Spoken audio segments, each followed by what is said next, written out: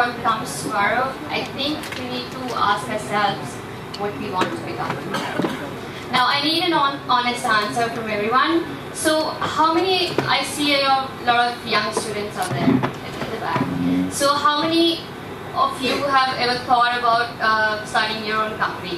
Can I see your raised hands? And how many of these hands, how many of you are females? I see no hands. I see two hands there. 2 females out of, I think, 20 hands I saw earlier. Right? So, I'll talk about my entrepreneurial journey. I started my entrepreneurial journey about 3 years ago, and it wasn't something that was outside that I didn't want to do. It was something that just seemed more fitting, right? And I remarkably remember the time I was gonna walk to my then manager, and I was with the intention of telling him that I'll be quitting the job. And I was walking to him, and I was thinking, oh, this is going to be so embarrassing when he actually is going to ask me, why are you leaving your job? And I'm going to tell him that, oh, I'm going to do my own startup, and maybe. And I was thinking to myself, what if he laughs at me? And I was scared, I was embarrassed. And that's what we teach our girls, right? Me, a 24-year-old girl then, trying to take on the world, I was scared. And it sounded absurd when you're telling your manager that you want to leave the job and you want to do start your own journey. So why is it unnatural for girls to start on their own? In a country like India, where feminism and gender equality are considered a joke, this is what is expected. Let's talk about the FEI rankings in India. FEI stands for Female Entrepreneurship Index.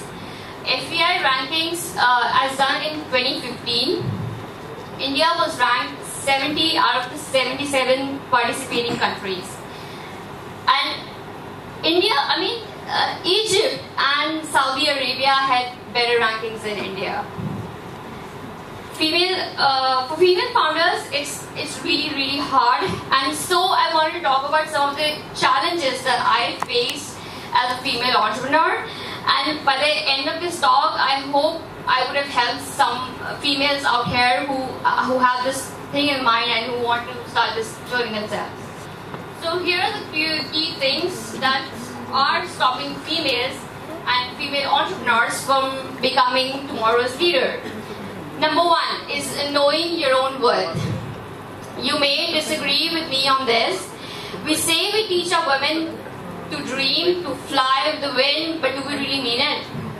It's not that we are not ambitious, it's just that we don't know what we can achieve. We just routinely undermine our own abilities. That's number 1. That's what's stopping us.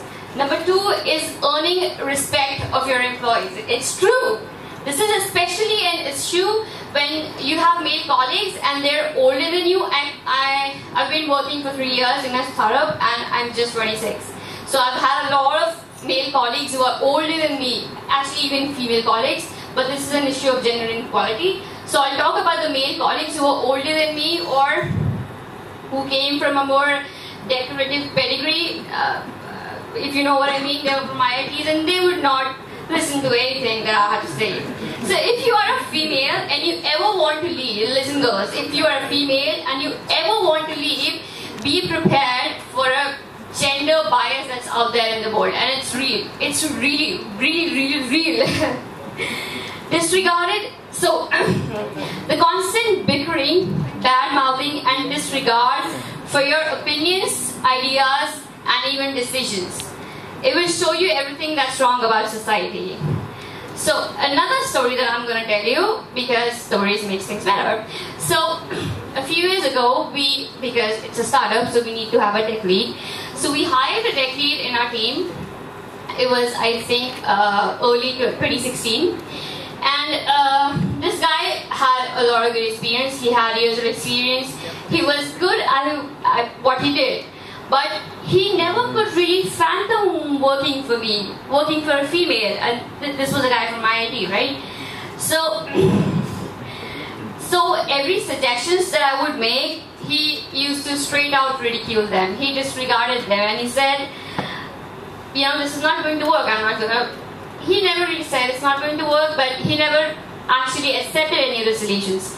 Now these same suggestions, when made by my male colleagues, oh, he took them with utter respect. He said, oh yeah, this is going to work. Now why is that? But in this situation, soon I had to put my foot down and I had to tell them what was right and what had to be done. I read it somewhere that successful women are not very likable. They are bossy in nature, and they're not fun to work with. No one likes to have fun with them. Now, gender bias in workplace don't start early on. So if you're in college right now, or you're thinking about gender bias right now, you won't see it, because gender bias doesn't come to you in early years of your career. Gender bias will really come to you when you're trying to advance to a more competitive position in your workplace. And then what will happen is, often for these females, they get a social pressure to assume a more traditional or a feminine role. And that's why we see a lot of HRs, and that's why our fathers tell us, go do an MBA, become an HR. Number 3, the things that are stopping us, the topic that I'm talking about, the things that are stopping us from becoming future leaders. Number 3 is difficult business negotiations. It's true. I'll say it how it is, and it's really hard for me to say it. But in India, it's hard to do business without often having to engage with the lower class. And don't get me wrong, when I say lower class, what I'm really hinting at is not the poor or the modest living on the daily wage, but the pompous guys we've all met and we've all hated. The uncultured, the uncivilized ones who believe in male chauvinism, the ones who believe our only place is in the kitchen. We struggle with a very systematic gender discrimination in India, and I'm again going to give you a third example. So recently, or maybe 2 months ago, a designer on DesignBits, she started working with a client. She's a freelance designer. I won't say her name or the city she's in. She's a freelance designer, and she started working on a project. So she has really good reviews of clients, and she works brilliantly. She has amazing reviews, and I'm forgetting one more thing about. Oh yeah, she was one of the top designers from her city. For example, if you're talking about Kochi or if you're talking about Bangalore, she was one of the top designers in there. So and I also know that about her, that she was really striving to set her own firm for the past 2-3 years, right? So she takes up this project, and this is a project of designing a cafe in Bandra, Mumbai. So she starts this project, and it happens with most of us. What happened is, there was a timeline delay. So for example, especially if you're running a retail shop or a commercial business, you don't want these projects to run late, because then you go crazy on the rent and everything. So the guy really wanted the project to finish on time, but there were some delays due to things, etc., etc. And so what we really heard is the client coming to the designer or to us, not saying, oh, this freelance designer, oh, this business has ruined me or taken so much time. No, what he had to say was so gender biased. He said, "Ye ladki hai, isse nahi hoga." That's what he said, and that's what we hear all the time. And mind you, this is a rich dude building a cafe in Bandra, Mumbai, right? And it's 2017, I'm outraged, and because women across all the industries are still enduring some of these staggering backward attitudes. And yet, I'm optimistic, because while these attitudes are not something new, but what's new is that we are now making the front page, and we're making noise about it. And now, at least we are outraged together, right? And that gives me hope that there will be a better tomorrow for all of us. Now, another thing that I want to talk about is that's stopping us again from becoming future leaders is a poor support system or a lack of role models. This is interesting. So let's be honest, there are are very few female leaders in India, and not just in business, but in politics, sports, or Bollywood. Bollywood especially, where women are considered second fiddle to men. So seriously, who do we look up to?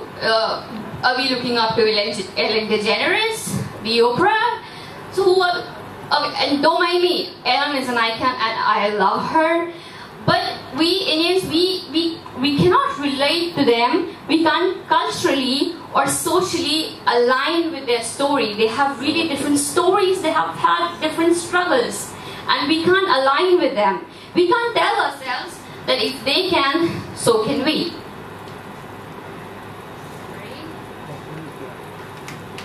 So we need to hear more success stories of Indian women. Another incident that I'll talk about, and this happened last weekend. So I met a friend and we started talking about work and how things are going, and we started talking about since I was giving this TEDx speech, we started talking about the low number of female entrepreneurs in India, and he said, you know what? It's only because there are no proven strong leaders. Women are not proven strong leaders, right? And I said, hey, mind you, and I broke it down to him very kindly, very gently, that first, it's because we don't have that many role models, right? And second, it's because the media is doing a really bad job of promoting these women entrepreneurs who are actually making it. And third, and most importantly, it's because of male colleagues like you who refuse to accept that there is a certain gender discrimination when you make a decision that's affecting or that it includes supporting, funding, or just communicating with a female entrepreneur. That's what I said. Last, talking about, because I'm a co-founder of a startup, so this might not be true for all of you, but this was bound to come for me, is the problems I faced when I was fundraising. And for those of you who are not familiar with the startup ecosystem, raising money is when startups take fund from investors in exchange for shares or equity. Here's a fact for you. Out of the 670 startups funded in India in 2016, out of the 670, only 21 were founded by women. Here's a story that, this does not involve me. There's a story of Catherine Minshew, the co-founder of The Muse. The Muse is a really big startup in US, and it is an alarming example of just how many uncalled difficulties female entrepreneurs and female founders have to go through just for raising funds, right? So Catherine, let's call her Catherine. Catherine went to many investors, right? I personally, when we were fundraising, I think I went to 20 investors, and that was a lot. It's a lot of work. I went to 20 investors and we successfully raised fund for a startup.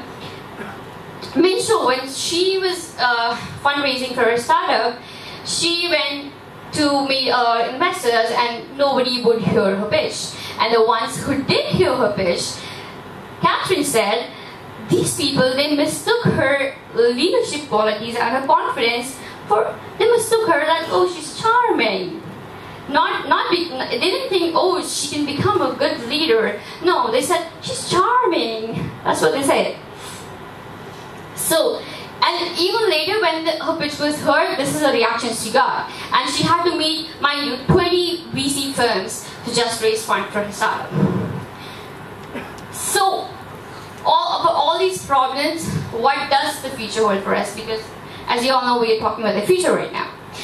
We say that it's equal for both men and women, but it's not. It's a whole lot harder to start up as a woman, and I know that. But how do we fix these things? Will creating awareness help? Do we need more feminist campaigns? No, we don't. We don't. We cannot force it down a society who's not ready to accept any change, who's not willing to change. A society is not. In a free market, it's the economic forces that win, right?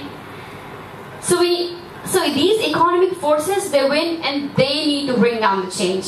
And if we need these economic forces to bring down the change, we need to tell the world the worth of female entrepreneurs. We enable these market forces by proving the worth of female entrepreneurs. If your actions in the next decade that will pave the way for future women, right? And this is something that I heard and I really like it, whoever said it. And I think this was one of the TED Talks where I heard it. And she said, the only future we are going into is the one we create right now.